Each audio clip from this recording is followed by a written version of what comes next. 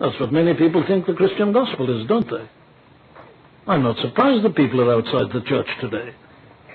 You see, they only think of Christianity in terms of what they read in the newspapers and what they hear on the television and the wireless, the great ecclesiastics and others, and this is what they find. They say Christianity is a form of protest against war. Christianity is nothing but a political and a social movement. Christianity is that which is opposed to the war in Vietnam, it's opposed to apartheid in South Africa, it's opposed to capitalism and militarism. This is Christianity. They say that seems to be it. That's what we're always reading about. A perpetual protest against this, that, or the other. But you know, that's a travesty of Christianity. That's not Christianity. Paul doesn't mention these things. He doesn't mention the injustice from which he was suffering.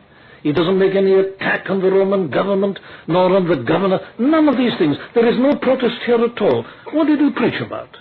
Now, here's the message of Christianity. He reasoned with them about righteousness and temperance and judgment to come. What's this mean? Oh, that we might realize that this is the greatest need in this country and every other country tonight.